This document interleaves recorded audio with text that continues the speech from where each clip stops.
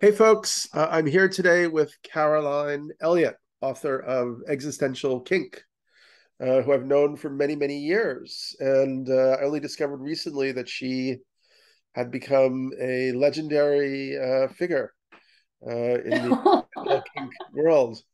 So Carolyn, how did we meet originally? Yeah, well, so the first I remember hearing of you was I wandered into a really cool party and I asked the people throwing the party how they all knew each other. And they said we met on a social forum network thing organized by Daniel Pinchbeck. And I said, okay, cool. I guess I gotta find out more about this. So I checked out the Evolver website and I checked out the Reality Sandwich magazine and Yeah, I started to get more familiar with you and your work and your book, 2012 Time for Change. And also, yeah, 20, I mean, it was so giant in Pittsburgh. We were all the return really, of the really 2012, the return of Quetzalcoatl. Yes. Yeah, Yes. I'm sorry. That was yes. I'm getting the subtitles all wrong. that's okay. But yes, It's been a long it was time. it made a big impact on us. And yeah, but the very first time we met, I think we had organized a conference for the Evolver Network in 2012, and you came and visited the conference. Yeah, it was awesome. Mhm. And were you already into this material back then, or is this something you figured sort of worked through later? No, definitely came about later. So after, let's see. So around 2013, I think I started getting involved with One Taste, which is the notorious sex cult. I hear they're going to have a Netflix expose soon. And I, it was a fascinating. Want to tell people a little bit about what that was? Yeah, I knew. I never did any of their workshops, but I was friends with Nicole Daydone, I guess, for a while. Yes. So, One Taste was both magically wondrous and a sort of darkly nefarious place to be. One Taste was centered around the teaching of a practice called orgasmic meditation, which sort of a simplified Zen version of Tantra, where one partner strokes the clitoris of another partner in a very sort of defined way, very lightly. With there's like a whole specific protocol with like gloves and lube and cushions and a timer. And so One Taste used the erotic energy, the energy of pleasure, of orgasm, as a metaphor for all of life and all of communication. And it was a very, very deep teaching. And one of the things I learned there was so Nicole, the leader, would always say that the truth is sensational. And that's hard to argue with. Like when you're talking about like deep embodied emotional truth, when you tell somebody that you love them for the first time, like there's a bodily response to that. So I got interested in the relationship between the response of my body to truth. And of course, I was also really exploring, there was this notion in One Taste that it was possible to explore the range of sensation that one received as orgasm or as pleasure, with the idea being that most people have a very, very small range of sensation, both in actual sex and in their lives, that they will receive and be like, yay, I like this. And then there's like this whole other spectrum of sensation outside of that little narrow range where people are like, no, I don't want this. Got to get this to go away. I hate this. So the idea is that you can have a deeper, broader experience of orgasm in sex and a deeper, richer experience of pleasure and surrender in life if you deliberately practice expanding that range that you are willing to welcome and embrace and say yes to. I noticed in the book you talked about the orgasm meditation, and you were saying that even within that very specific tiny little practice, like people would be uncomfortable in certain ways that they were touched or not touched. And then you were saying that that could also be converted into like a positive energetic charge in a way, if you got away from those, kind of rejection and acceptance modes in a way. Yeah, absolutely. So, like, for example, so the practice was very specific, just like teeny tiny strokes on like the upper left-hand quadrant of the clitoris. Which is like the most But sensitive still, part. yep, the most sensitive part. And very, very light, very, very slow strokes for the most part. But still, for some women, for some people, that's uncomfortable. It wouldn't feel good. And so the practice was pretty cool in that it included, people asking more specifically for what they wanted. So like asking for somebody to move or try a different stroke or a different pressure or location.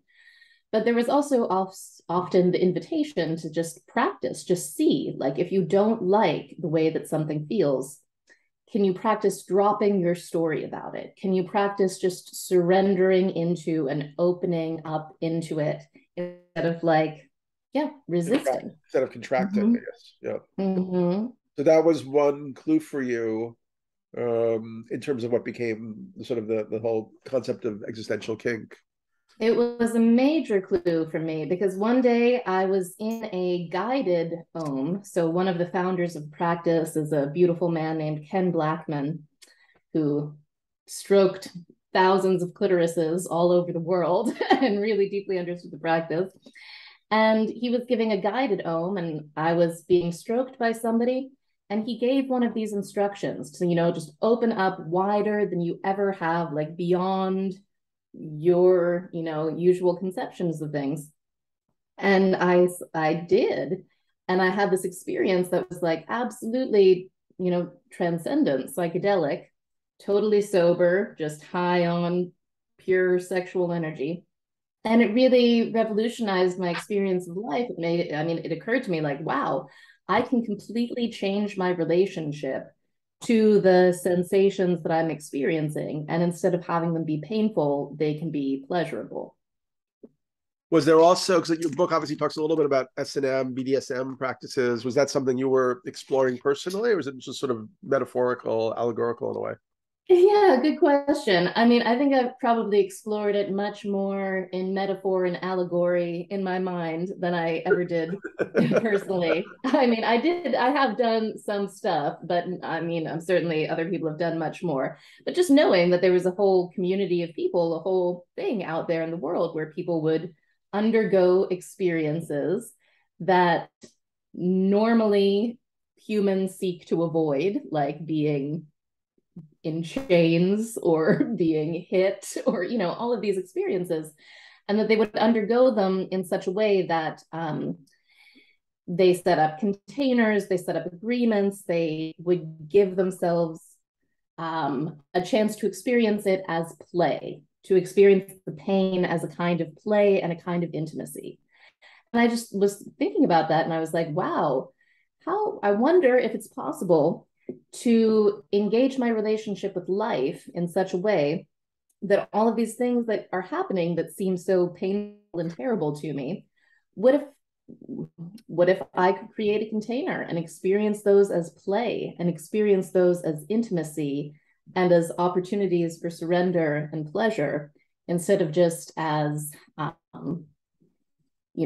poor me being Yeah. tortured. Oh, Yeah. goddamn, another horrible thing. How did this happen to me?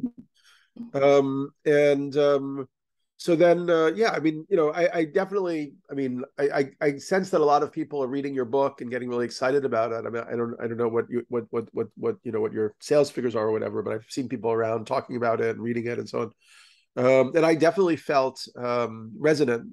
Like I felt that personally, to a certain level conscious, but your book maybe amped up. I'm still sort of, I think, growing with the way you're expressing it, like how, yeah, sometimes we sabotage ourselves or destroy ourselves or do things to ourselves almost because we want to feel this like kinky pleasure as sort of this consciousness which outside of our individuality is just exploring its full range of potentiality. Is that kind of the idea? Yes, definitely. Sort of the notion that all manifestation is God playing hide and seek with God's self. and God is one kinky ass motherfucker. Yeah. So it's like, there's always that option to stay in feeling like, wow, I'm just like this poor ego that's so put upon. And everything will certainly seem to confirm that. Like, no matter how lucky we are, we all eventually, there's old age and death awaiting us, like the Buddha noticed. So the practice of beginning to like open up and say like, hey, perhaps there's something, my psyche is larger than my ego. Perhaps there are some other parts of me that are just really having a ball. And can I get on the side of those other parts, those shadowy, repressed bits of my being? So somebody might actually on some level be enjoying being like broke and like having like a miserable experience, like not able to find money to live properly and stuff like that. I certainly did. That was certainly my experience that I talk about in the book. And of course, I never, like, until it fully dawned on me, I would have been so offended if somebody had suggested that to me. I would have been like, what are you talking about? I'm miserable. This is horrible. But when I was really interested in that question of like, what is the truth is sensational, So interested. in your own life, you'd been like what kind of work had you been doing? You've just been looking for different jobs, or Oh, yeah. Well, I'd spent the first 7 years of my adult life getting a PhD in critical and cultural studies. And then I hated academia and I didn't want to be there anymore. So what can you do with an English degree? Well, whatever you can do without one. So I was working sort of like freelance copywriting jobs as scraping pennies together, living on the couches of friends. And I didn't have money for food. So I had to go stand in line at the local food bank, and it was freezing cold. And I was just like standing there one December morning being like, wow, this sucks so much. And I'm also curious, I've read all this Freud, I've read all this Jung. I know that it's possible for human beings to have desires that are outside of their conscious mind's knowledge. It's like, I wonder if some part of me really, really likes this. I wonder if this right here is the fulfillment of something for some unconscious part of me. And I just started getting really curious about that. And I just kept paying attention and like seeing, the sensations that would arise in connection with the poverty that I was experiencing, like the anxiety about how am I going to pay for this? How am I going to pay for that? Am I going to be stuck here forever? Like really dropping into those sensations as much as possible without story. And seeing what was there, and particularly also experimenting with exaggerating the story. So I would I would play with like, because my conscious mind thinks, okay, people should want to pay me lots of money for my services. But if I turn that around, so I was like doing the work of Byron Katie, which I highly recommend. It goes really hand in hand with this. If I turn that around to nobody should ever want to pay me anything for my services, I found that I had this like rush of like, oh my God, that's so hot. Like my whole body just responded to that. And when I noticed that, I was like, oh my God, no wonder I can't get paid. No wonder I can't make money. I am so turned on by the thought of being devalued. So I decided, all right, well, so clearly the part of me who wants to be devalued is deeply satisfied by this broke, couch living, food bank going situation. So I don't know how to change it. I've been telling myself that I want to change it. I want it to be so much better. I don't know how to do that. I'm just going to relax for a while in whatever this enjoyment is that is present, whatever this fulfillment is that's already occurring. And I did that. I just started to see, and it was weird because the more that I just concentrated on that, just concentrated on like, hey, I don't have to understand it. Nobody else has to understand it. But I'm deeply fulfilled. Like, I can't explain it to anybody. I must be a crazy woman, but this is my deep fulfillment, and I'm just going to let myself have it. And the more that I just dwelt in that energy of feeling the fulfillment that was present in the great romance of my being totally devalued by society and just like undesired and unwanted, it was really weird, because now suddenly, instead of seeing myself as this like, you know, poor, wronged, put upon, misunderstood intellectual who is just completely, you know, devalued by society, now I saw myself as like, I'm just a freaky, fulfilled lady doing what I'm doing. And there was something magnificent about that. And from that energy, all sorts of inspirations started coming towards me. And it was kind of crazy, because within 3 months, I had changed my whole life. I went from making like, you know, like $1,000 a month to $10,000 a month. I went from living in Pittsburgh to living in Bali. It was just like this, it was this like dropping into this huge portal. What actually happened in those 3 months, just out of curiosity, not to go into depth? Yeah, I mean, sure. Well, so your attitude, like your inner compass had shifted, and how did the outer world then kind of like respond to that? yeah, so it happened in a rather mundane way. So it was as if like me being in this energy of fulfillment just made it possible for me to see options that I was like completely blind to before, like utterly and completely blind to. So for example, I was doing coaching at the time and getting like poorly paid for one-on-one coaching. And I had the idea like, oh, hey, I'm a writer. I could write an online course and I could sell that. And that's what I could do.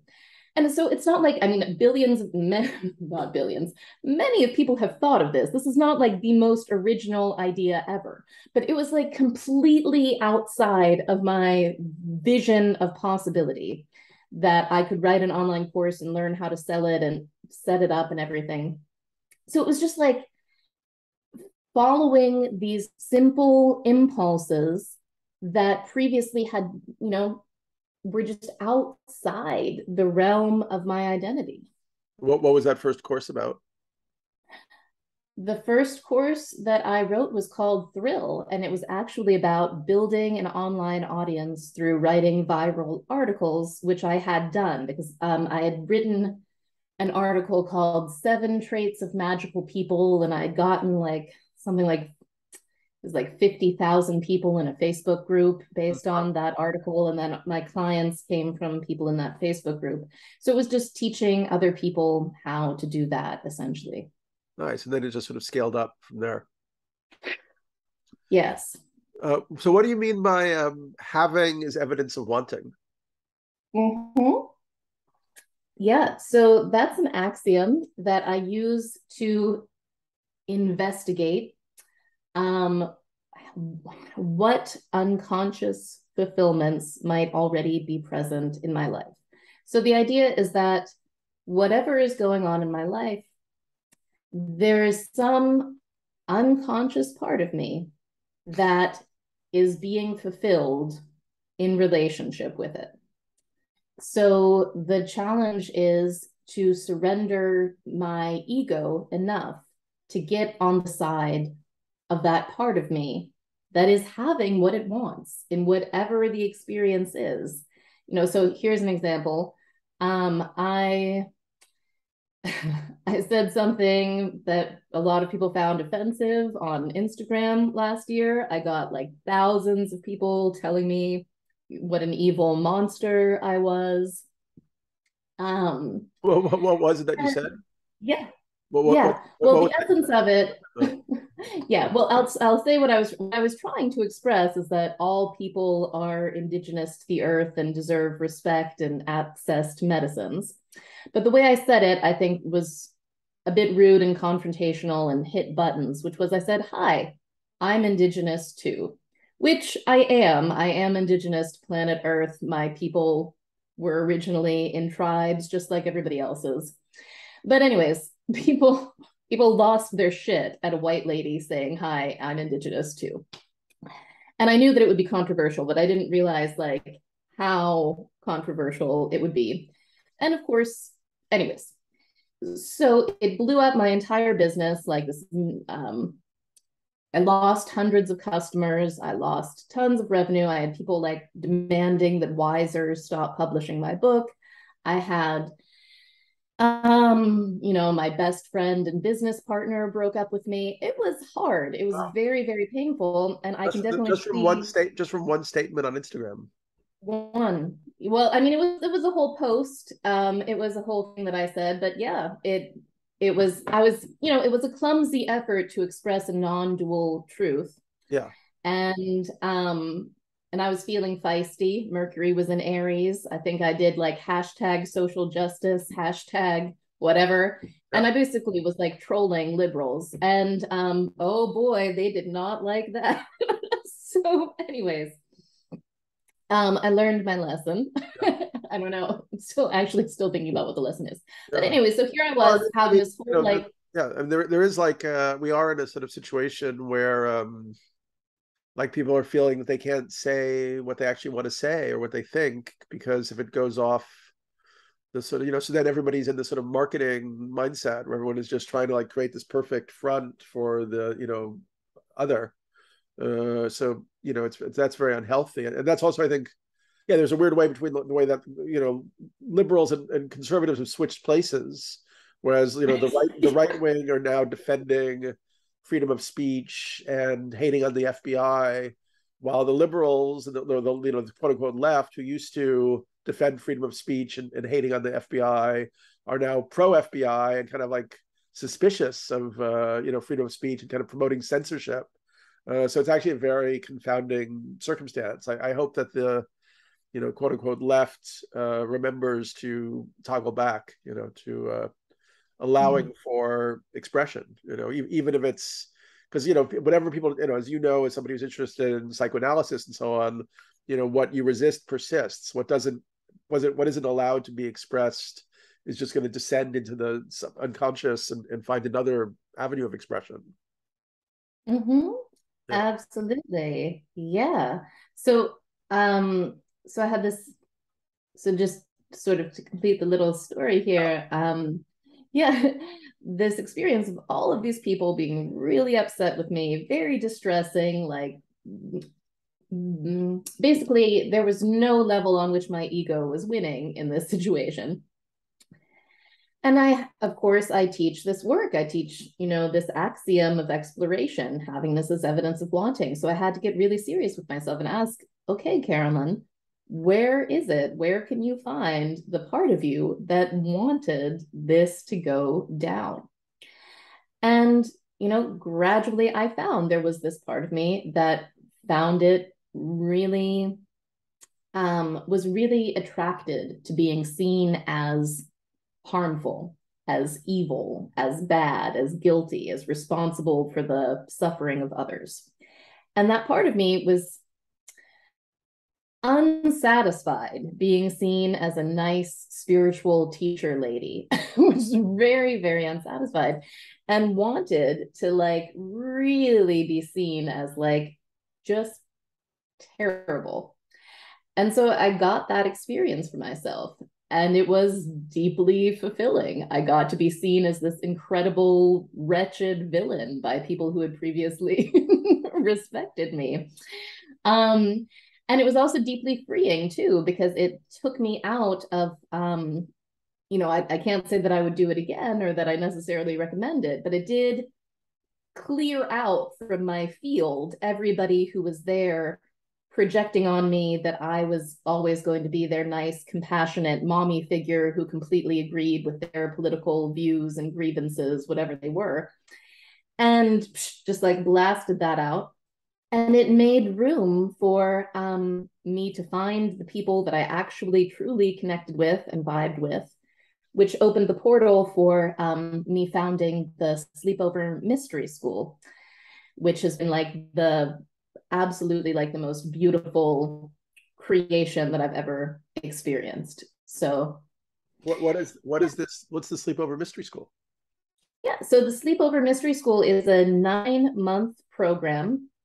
We have 4 live in-person immersions in various locations around the US.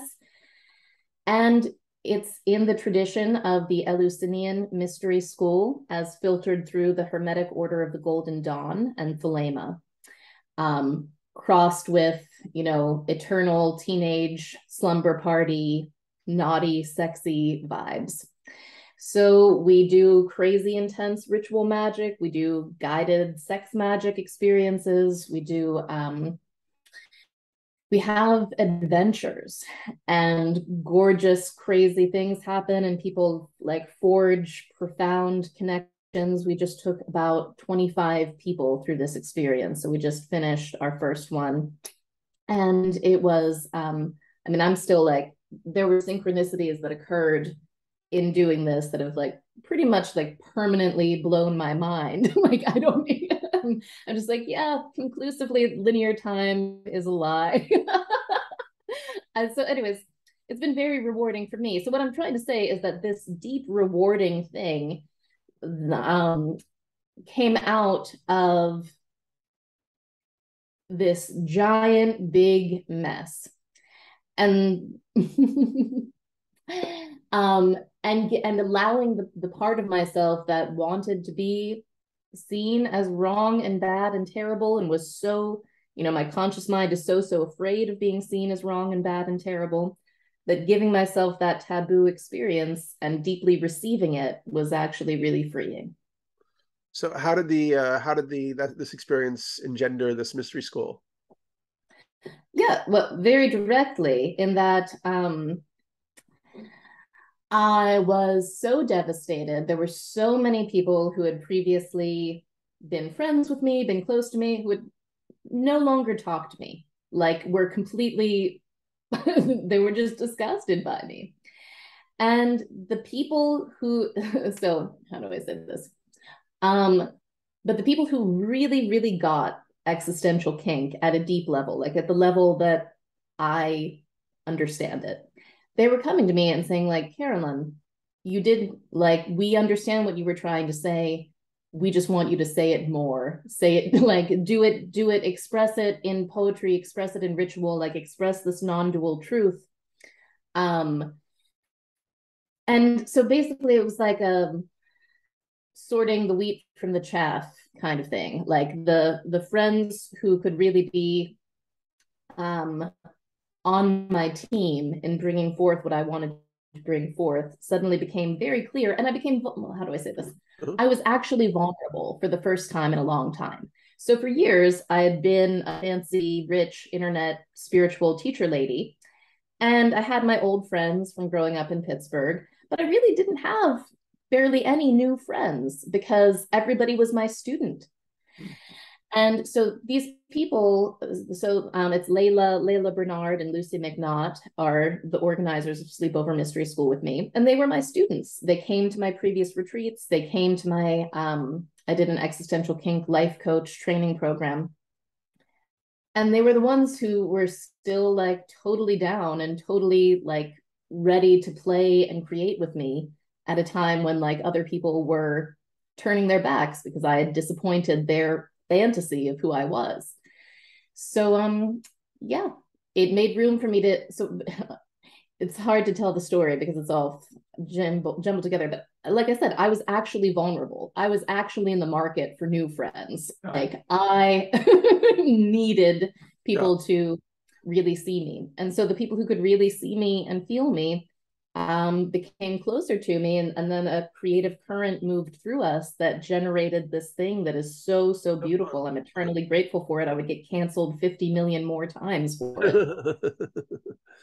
You have a family, right? Do you have a family? Am I right with that? Like, yeah. I'm married to, well, he used to go by Josh Lee. He now goes by David Lovewell. I don't know if you remember him. He used to have dreads back in the day. He was in our Evolver group in Pittsburgh. So David and I are married, and we have a 3-year-old daughter named Eleusis, Lulu. And he has 2 sons from his previous relationship. So I have stepsons too. Beautiful. So let's see. Let's take some other quotes from your book, which as I said, I was just been enjoying so much. Let kinky pleasure be its own reward and don't worry about trying to fix your life with integration. Can you extrapolate on that a little bit? Yeah, so I've taught this process many times to people, and the tricky thing about it is it is a transformative process, and I have to be honest about it when I teach that.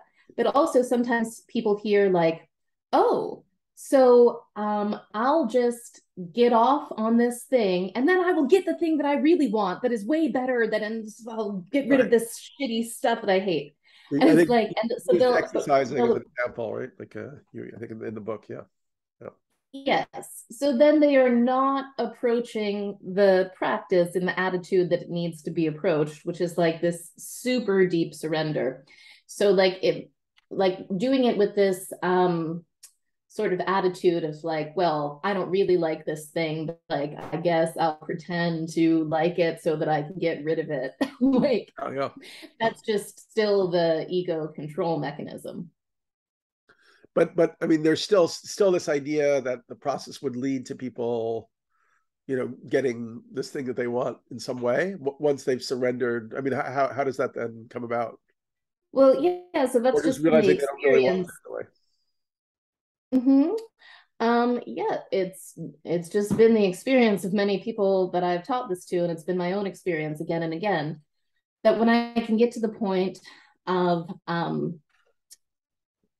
deeply relaxing with what is present and deeply feeling the fulfillment and the pleasure and no longer resisting, like just super opening up. And it really is an identity shift because the ego maintains its sense of separation through not liking.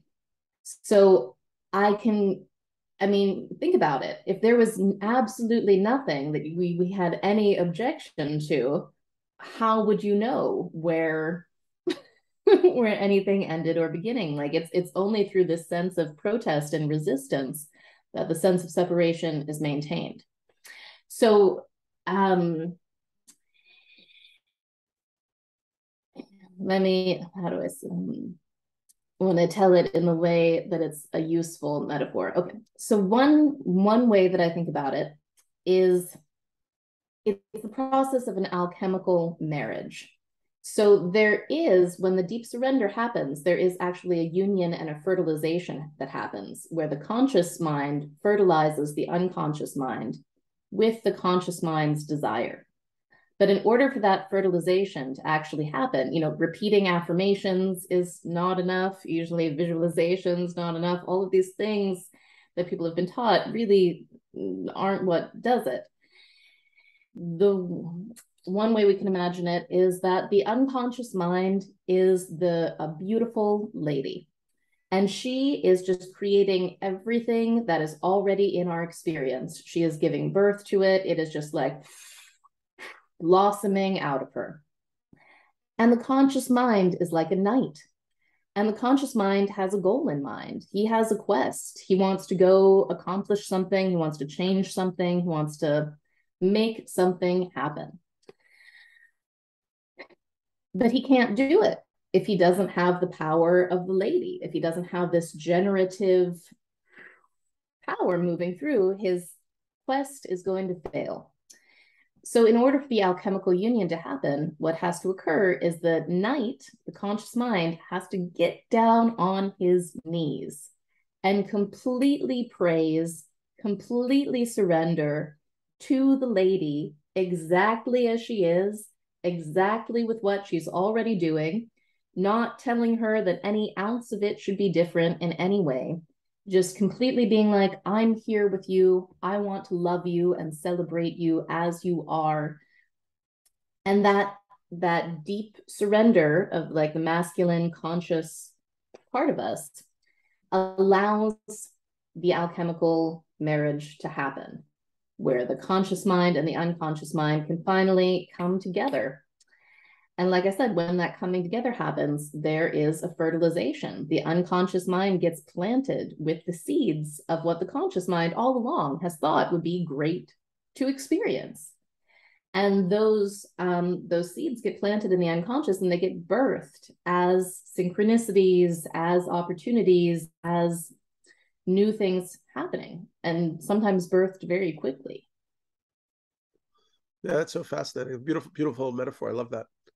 I mean, I was kind of, I mean, I wrote recently about like Joe Dispenza, a little bit, in Tony Robbins, and kind of like some of my issue around kind of like part of the new age, which is very much about, kind of like you create your own reality, kind of, and you sort of address this in the book. You talk about, sort of the question of, okay, but what about all these people who really can't make a positive shift for themselves, like, kids in Ukraine who are getting their legs blown off, or all these people in Pakistan who are losing everything in the flood, and so on. I mean, how does this type of kind of understanding apply to people who are in such, averse circumstances? Yeah, a profound question. Well, so the thing is that it's always not just our personal unconscious that's at work. There's also the collective consciousness and the collective unconscious that's created this world that we have, where war is a thing, where scarcity is a thing.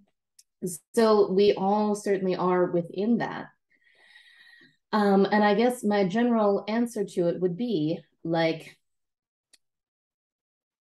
first of all, I can notice, like, in my own situation with like the poverty stuff that I was dealing with, I could notice like, okay, this seems to be a personal hang up that I have. There are other people who grew up around me, who went to the same schools, and they're doing fine. So clearly something is like particularly going awry with me. So there's that. These deep collective problems that humanity has been going through.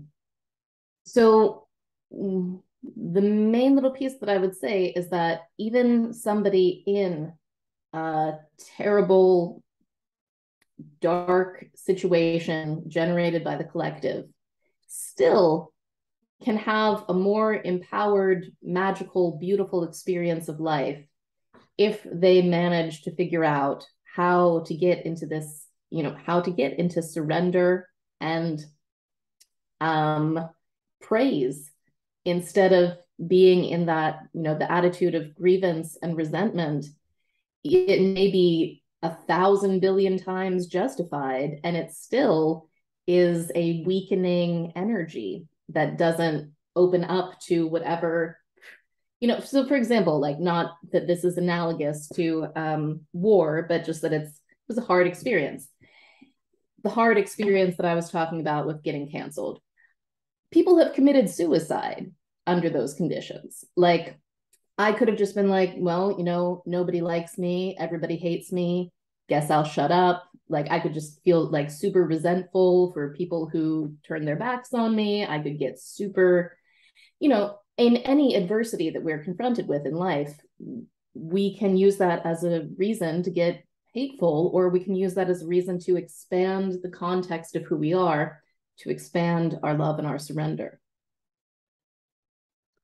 Yeah, I mean, I guess, yeah, you also mentioned that maybe, people choose difficult circumstances, maybe in one lifetime or something. We just don't know. I mean, but that you have to be careful, obviously, because then that can lead into a very detached kind of view. I mean, I loved actually the part where you talked about many of us intelligent, spiritually inclined folk have had a profound realization. There's no reason to do anything at all. You said it just doesn't matter. We're all just fluid, swirling emanations of an endless non-dual reality. So in an ultimate sense, it doesn't matter whether or not you pay your bills, find true love, save the world, raise a family, or get enlightened. There's no rock solid, non-ideological, dogma-free pure reason to get in shape, go to the dentist, have a baby, build a nonprofit foundation, or anything else. That's interesting. I mean, what is that? And so what does that mean for people when they've integrated that they're free in a way? Is that kind of the idea? Well, yeah. And if you're doing anything, you're like, do it because you want to do it, not because you should or you have to, or, I mean, so it's, yeah, I mean, it is the ultimate truth. Emptiness is the ultimate truth. And of course, like the Buddhists always emphasize, you might as well focus on compassion if you're going to be aware of profound emptiness.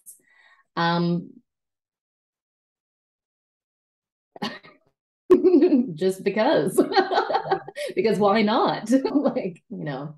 But what about, for instance, the climate emergency? Like, I mean, one reason that I started the Evolver Network was my dream of kind of like creating a network where we shifted out of materialism and into all these like transformational practices. Then we didn't we lost our interest in accumulation of like goods and money and stuff like that.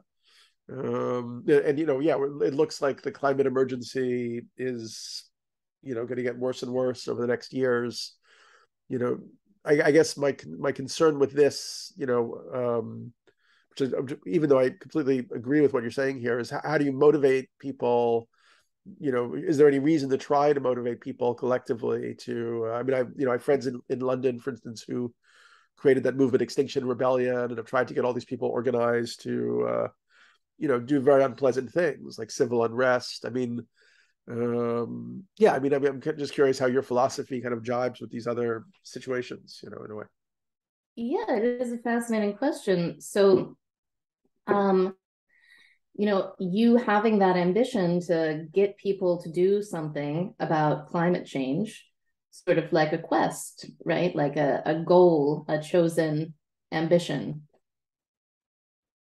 of sorts. I don't know if I Right? have it anymore in the same way, but Okay. yeah. But once upon a time you did. And in pursuing that chosen aim, you met all sorts of people, you had, various adventures, you learned things, cool stuff happened, right? Yeah. And if you had simply sat and meditated somewhere, that would have been cool too. Yeah. So, Yeah. So what you do is kind of present people with this sort of choice in a way, like a wider range of choice, in terms of how they can follow their kinky and unkinky desires. Is that kind of it? yeah, so I think it is generally more useful for humans to approach questions of how to live life from a aesthetic point of view rather than a moralizing point of view. Because moralizing, it just locks us into these like dramas of oppressed and oppressor, rescuer and helpless one. You know, it's not, it's kind of, it gets a little, it's gotten kind of super repetitive. It's gotten kind of super dull. So I think it's more interesting to ask oneself, like, what would it be beautiful for me to do? What would it be, you know, inspiring or opening to do? Not what should I do or who do I have to rescue or anything like that. Because ultimately, like, we're all just like dancing dream characters in the mind of God. So I think beautiful dreams are definitely my preference. I like dreams of love and harmony. I like those much more than violence and torture and things like that. So I follow the advice that the sages of of my tradition have passed down about this is how you create beauty and love and symmetry around you. You do these things. So, I mean, that's my choice. And of course, I have a mission too. My mission is to teach alchemical literacy, which is I want to empower at least 10,000 people to really know how to do this move of making the unconscious conscious, creating this much wider bridge of communication between the conscious and the unconscious minds, which is essentially the work of magic, especially the way that Aleister Crowley talked about it. So basically bringing magic and mystery to the forefront of culture. That's the mission that I choose for myself. I love it. Yeah, it's fun. It keeps me busy Yeah. and, get to feel like I'm doing something. But is there,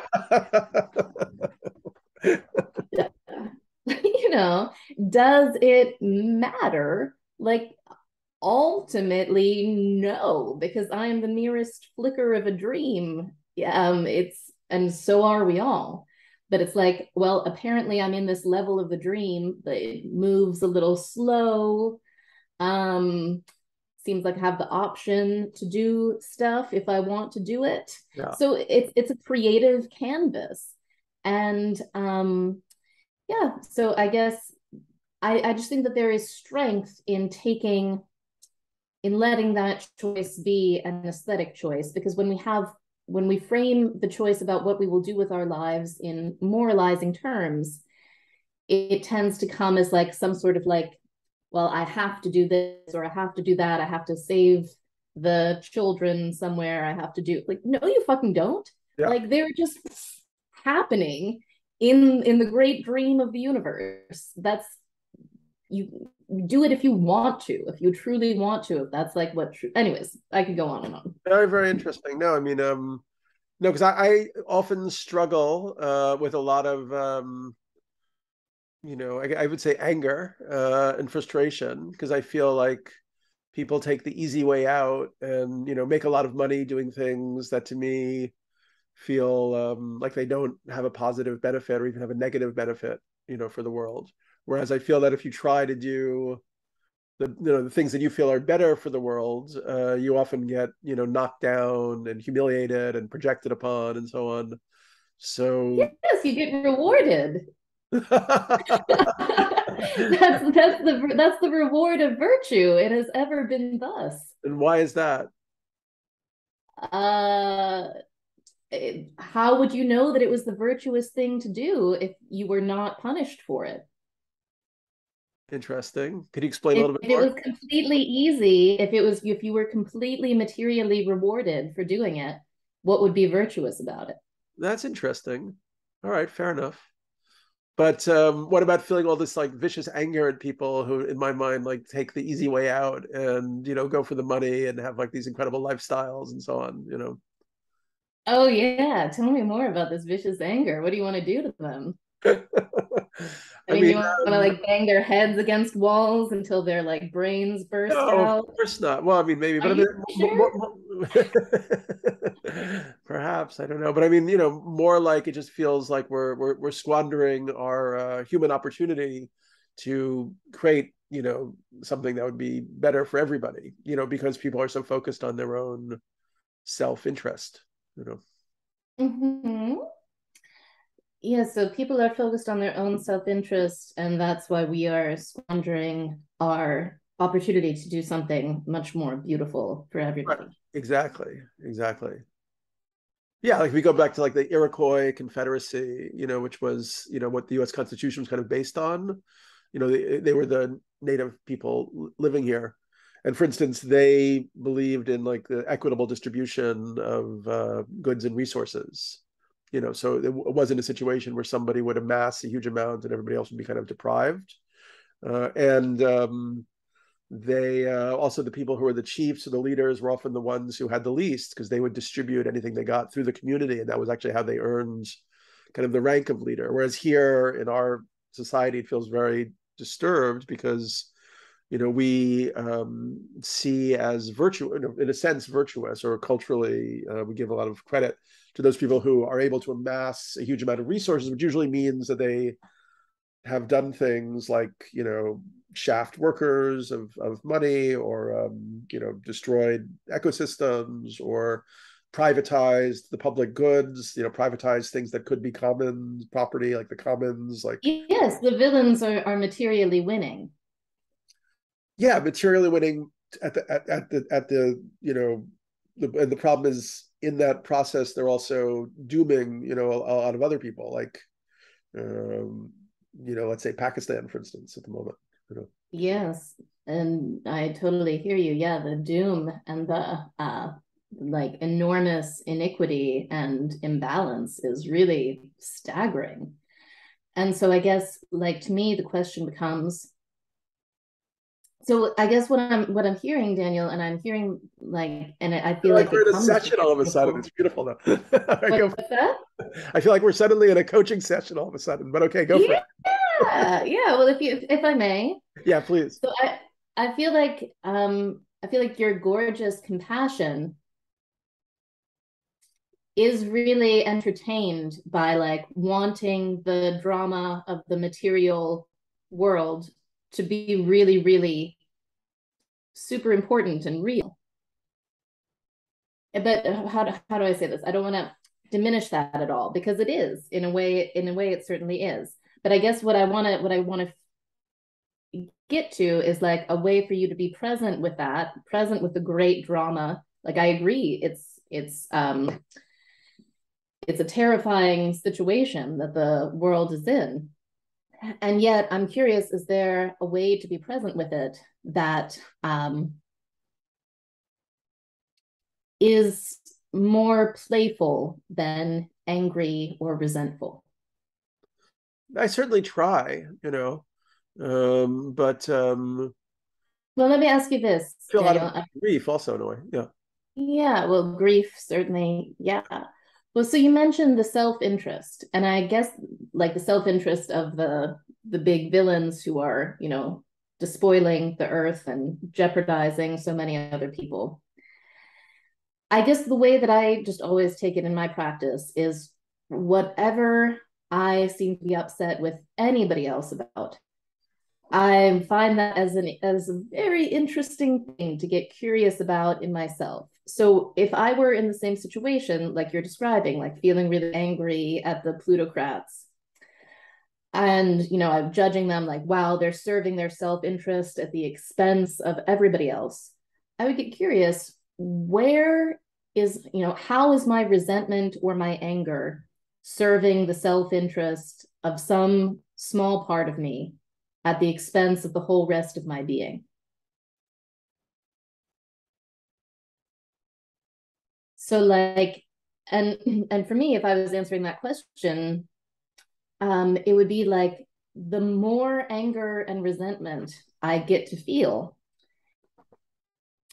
the more sense of moral superiority I get to feel. Like, I can see like what you're doing is wrong. I fucking hate you for it. And because I can see how wrong it is and how evil it is, I get an identity of being the one who knows better. I don't feel that's my issue. I mean, I don't feel any Yeah. moral superiority, nor do I even feel judgment, actually. Um, it's just more of a disappointment almost in a way, because I totally understand. I can understand what drives, people, to take a job that pays them, hundreds of thousands of dollars so they can go to Burning Man and all the fancy goods and gallivant around the world.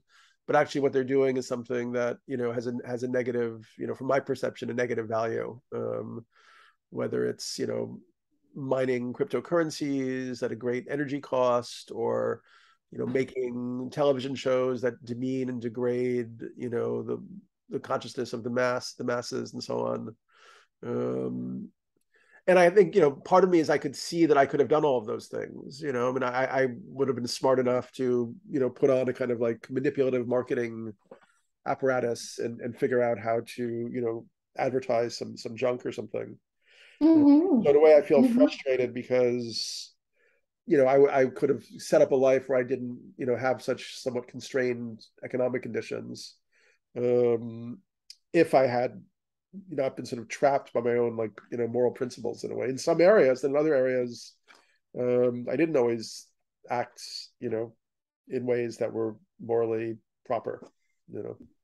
That totally makes sense. Like the disappointment, the frustration, the feeling like, geez, I could have made different choices. I guess what I would just be curious about is, I mean, are you satisfied with your principles as they are and your adherence to them? Like, do you want to change anything about what you're doing, or do you want to like continue enjoying it? That's a good question. I'll mull on that, Caroline. I'll think about it. Okay. I mean, yeah, and I don't mean to like it is just the question, because like I can see there is a deep satisfaction, like a deep gift that you have given yourself in adhering to your principles the way that you have. Like there's something precious that you gave yourself there. Right, but don't you also feel that in some ways we do have a kind of well, I mean, I understand the emptiness perspective, but I mean, look at a society like Tibetan, the Tibetan Buddhist society, which very much operates on these types of principles that you're espousing. I mean, that was a very collective, or let's say communal, cooperative society. If you, I mean, they were, and there was this Dalai Lama, there were lamas, but they weren't really, the material wealth was really just an expression of a spiritual purpose. In our modern society, I mean, this is even what somebody like Julius Evola, writes a lot about. That we've flipped it, and so we see material accumulation as somehow a mark of something good, whereas for these other cultures that would have been totally ridiculous. If that makes any sense. Yeah, well, it does make sense, and like I completely agree with you that like Western culture, whatever we've, I mean, it's nutty town. It's no way to have a culture. It's essentially a non-culture. It's like it's not actually. So I hear that you're like, there's like this deep curiosity you have about like what's it going to take for the culture to turn into an actual culture that actually reveres spirit and understands that matter is an expression of spirit and not that it's like the end all be all of everything. Yes. Mm-hmm. Yeah, I mean, because I think that would be the only way to reckon with these otherwise kind of runaway destructive forces, which we may have already missed our off ramp, in terms of interrupting that, you know. Yes, certainly. I mean, it's I guess something that interests me, a question that interests me is what is the purpose of evil? Like, does evil have any purpose? Or is it just like this pointless thing that we should be angry and resentful at? Like, is the only purpose of evil to attract grief and anger and resentment? I mean, I guess I've heard some Buddhist perspectives that really isn't evil as such, that evil is just ignorance in various forms, you know. Mm-hmm. What's your thinking on that? Well, I guess my general inclination is to hold it in such a way that the evil that I experience in my direct field, so there's evil of that the collective is doing to itself, there's the evil that people are doing specifically to me. Like, for example, I was sexually abused as a child, so like that was a very deep encounter with evil that I've had to reckon with. For me, I've come to see all of that as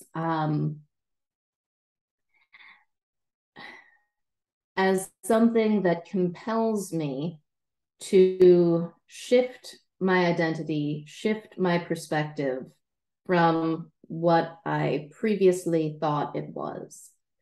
And the example that I always think about with this is, have you ever seen the TV show Westworld? The new one or yeah?